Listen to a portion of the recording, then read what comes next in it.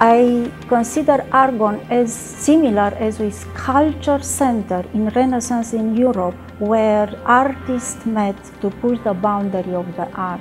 Today, the scientists are meeting at Argonne to push the boundary of the science. I think nanotechnology is really exciting because we're able to manipulate and control these objects that are so small we can't even see them. Just to give you a comparison, a single sheet of paper is about 100,000 nanometers thick. By understanding the properties of nanomaterials, we can not only understand the fundamental phenomena, but also there may be opportunities to apply them for the good of the humankind. It's very important mostly for the applications these materials have in different fields, starting from medicine, biology, chemistry, and small devices like you have in your cell phones. Let's take your car, for example. So we can use nanomaterials to build new lithium-ion batteries that are very lightweight and very cheap to manufacture.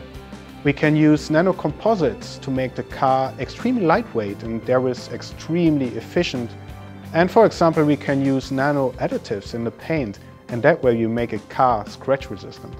Working at the Center for Nanoscale Materials is very exciting. We are developing the most advanced instrumentations for atomic and molecular manipulations and spin manipulations. Also, we have scientists coming from many different disciplines. Since we are one of DOE's user facility, the academia, industrial, and international users can access our center through user program. I do my best to help them prepare the proposals and get them here to take advantage of CNM. It's a challenge for us to fabricate and to find new methods for the devices they need. And on the other side, it's very important from industry because Argonne provides the facilities and the resources they don't have. Science is actually a team sport. It's like playing football. You cannot win a football game with just a quarterback. You really need a team of people and players interacting together. And we at the Center for Nanoscale Materials, we have that team. Ready to go, ready to play, and ready to score. My name is So Wei La. I am the group leader of Electronic and Magnetic Materials and Devices Group at the Center for Nanoscale Materials. My name is Yuzi Liu.